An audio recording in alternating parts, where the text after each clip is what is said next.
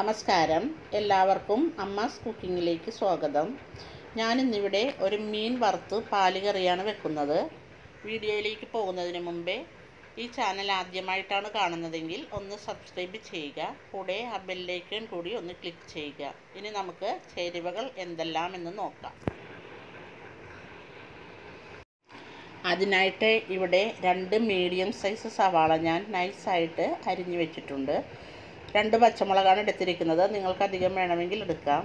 കുറച്ച് വെളുത്തുള്ളി അരിഞ്ഞു വെച്ചിട്ടുണ്ട്. ഒരു ചെറിയ കഷ്ണം ഇഞ്ചി ചെറുതായിട്ട് അരിഞ്ഞു വെച്ചിട്ടുണ്ട്. കുറച്ച് കറിവേപ്പിലയും എടുത്തിട്ടുണ്ട്. ഇനി പൊടികളായിട്ട് മുളക് പൊടി എടുത്തിട്ടുണ്ട്,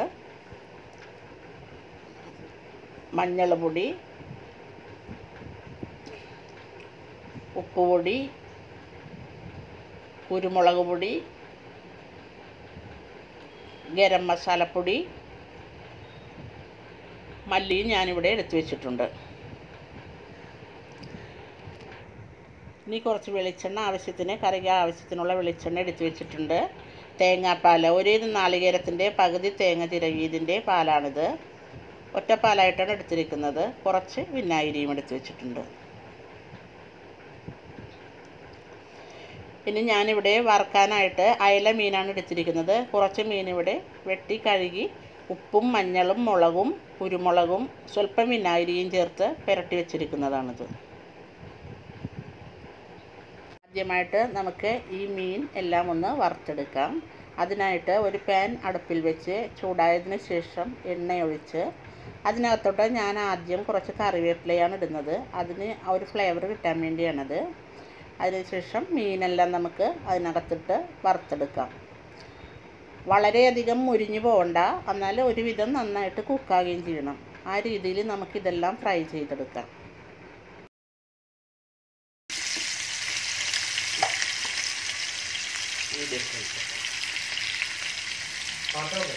ഇവിടെ ഇപ്പോൾ എല്ലാ മീനും ഞാൻ ഇതുപോലെ വറുത്തെടുത്തിട്ടുണ്ട്. ഇനി നമുക്ക് ഇതിനായിട്ട് ഒരു അരപ്പ് തയ്യാറാക്കാം. അതിനായിട്ട് ഒരു പാത്രമെടുത്ത് അതിനകത്തോട്ട് ഞാൻ 2 ടേബിൾ സ്പൂൺ മല്ലിപ്പൊടി ചേർത്ത്, ഒരു 1/2 ടേബിൾ സ്പൂൺ ഗരം മസാലപ്പൊടി ചേർത്ത്, അത്രയും തന്നെ മഞ്ഞൾ പൊടിയും ചേർത്തിട്ടുണ്ട്. പിന്നെ 1 ടീസ്പൂൺ കുരുമുളക് പൊടി, ഒരു 1/2 ടീസ്പൂൺ മുളക് പൊടി, ഇതെല്ലാം ചേർത്ത് നമുക്ക് സ്വല്പം വെള്ളം ഒഴിച്ച് ഇതൊരു അരപ്പ് രൂപത്തിലാക്കിയെടുക്കാം. നന്നായിട്ട് വെള്ളമൊഴിച്ച് മിക്സ് ചെയ്ത് അരപ്പ് രൂപത്തിലാക്കിയെടുക്കാം. ഇതുപോലെയാണ് ഞാൻ തയ്യാറാക്കിയിരിക്കുന്നത്. ഇനി നമുക്ക് കറി തയ്യാറാക്കാൻ തുടങ്ങാം. അതിനായിട്ട് ഒരു ചട്ടി അടുപ്പിൽ വെച്ച് അതിനകത്ത് എണ്ണയൊഴിച്ച് ചൂടായതിന് ശേഷം നമുക്ക് അരിഞ്ഞു വെച്ചിരിക്കുന്ന സവാള ഇതിനകത്തോട്ട് ചേർത്ത് കൊടുക്കാം. നന്നായിട്ട് വഴറ്റി കൊടുക്കുക. ഒരുവിധം വഴന്ന് വരുമ്പോഴത്തേക്കും നമുക്ക് എടുത്തു വെച്ചിരിക്കുന്ന വെളുത്തുള്ളി, ഇഞ്ചി, പച്ചമുളക്, വേപ്പില എല്ലാം ഇതിനകത്തോട്ട് ചേർത്ത് കൊടുക്കാം. നന്നായിട്ട് ഇളക്കി കൊടുക്കുക. ഈ സമയത്ത് നമുക്കൊരു സ്വല്പം ഉപ്പ് കൂടി ചേർത്ത് കൊടുക്കാം. ഈ സവാളയിൽ പിടിക്കാൻ വേണ്ട മാത്രം ഉപ്പ് നമുക്കിപ്പോൾ ചേർത്ത് കൊടുക്കാം. നന്നായിട്ട് എല്ലാം വഴറ്റിയെടുക്കുക. നന്നായിട്ട് എല്ലാം മൂത്തതിന് ശേഷം, എല്ലാ വശവും ഒരുപോലെ ആയതിനു ശേഷം നമ്മൾ തയ്യാറാക്കി വെച്ചിരിക്കുന്ന അരപ്പ് ഇതിനകത്തോട്ട് ചേർത്ത് കൊടുക്കാം. അരപ്പ് ചേർത്തതിന് ശേഷം നന്നായിട്ട് മൂപ്പിക്കുക. ലോ ഫ്ലെയിമിൽ വെച്ച് വേണം ചെയ്യാൻ, അല്ലെങ്കിൽ കരിഞ്ഞു പോകാൻ സാധ്യതയുണ്ട്. നന്നായിട്ട് എല്ലായിടവും ഒരുപോലെ മൂപ്പിക്കുക. അരപ്പിൻ്റെ പച്ചമണം മാറുന്നത് വരെ നന്നായിട്ട് എല്ലാം കൂടി യോജിപ്പിച്ച് കൊടുക്കുക. ഇതിപ്പോൾ നന്നായി മൂത്ത് വന്നിട്ടുണ്ട്. ഈ സമയത്ത് നമുക്ക് എടുത്തു വെച്ചിരിക്കുന്ന തേങ്ങാപ്പാൽ കൂടി ഇതിൻ്റെ കൂടെ ചേർത്ത് കൊടുക്കാം. കുറച്ച് പാലൊഴിച്ച് എല്ലാം നന്നായി യോജിപ്പിച്ചതിന് ശേഷം ബാക്കിയുള്ള പാൽ കൂടി ചേർത്ത് കൊടുക്കുക. ഈ സമയത്ത് നമ്മൾ കറിക്ക് ആവശ്യമായ ഉപ്പിട്ട് കൊടുക്കുക. മീനിൽ നമ്മൾ ഉപ്പ് പുരട്ടിയാണ് വറുത്തിരിക്കുന്നത്. അതുകൊണ്ട് ഈ ചാറിന് ആവശ്യമുള്ള ഉപ്പ് മാത്രം നമ്മൾ ചേർത്ത് കൊടുത്താൽ മതി. ഞാനിപ്പോൾ 2 ടേബിൾ സ്പൂൺ വിനാഗിരിയാണ് ഇവിടെ ചേർത്ത് കൊടുക്കുന്നത്. നിങ്ങൾക്ക് പുളിക്കനുസരിച്ച് ചേർക്കാം. വിനാഗിരി ചേർക്കാൻ താല്പര്യമില്ലെന്നാണെങ്കിൽ നിങ്ങൾക്ക് കുടംപുളിയാണേലും ചേർത്ത് കൊടുക്കാം. അതിനുശേഷം നമുക്ക് വറുത്ത് വെച്ചിരിക്കുന്ന മീനെല്ലാം ഇതിനകത്തോട്ട് ഇട്ട് കൊടുക്കാം.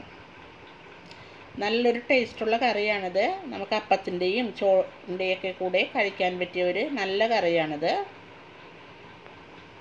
ഞാനിപ്പോൾ ഇവിടെ മീനെല്ലാം ഇതിനകത്തോട്ട് ഇട്ടിട്ടുണ്ട്. ഇതിന് ശേഷം ഇത് നമ്മൾ ആ വറുത്ത് വെച്ചതിൻ്റെ ബാക്കി എണ്ണ കൂടി അതിനകത്തുള്ളത് ഇതിന് പുറത്തോട്ട് ഒഴിച്ചു കൊടുക്കാം. അപ്പോൾ ആ കറിയിൽ നല്ല ടേസ്റ്റും കാണാനൊക്കെ ഒരു നല്ല ഭംഗിയൊക്കെ ഉണ്ടാവും.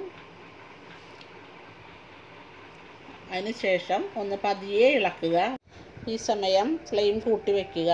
ഹൈ ഫ്ലെയിമിൽ വെച്ച് ഒന്ന് തിളച്ച് വന്നതിന് ശേഷം ഒരു 2 മിനിറ്റ് മീഡിയം ഫ്ലെയിമിൽ വയ്ക്കുക. അപ്പോൾ കറി നന്നായിട്ട് കുറുകി കാണാനൊക്കെ നല്ല ഭംഗിയായിട്ട് വരും. ഇപ്പോൾ കറി പാകമായിട്ടുണ്ട്. എൻ്റെ ഒരു നെയ്യൊക്കെ തെളിഞ്ഞ് നല്ല ഭംഗിയിലായിട്ടുണ്ട്.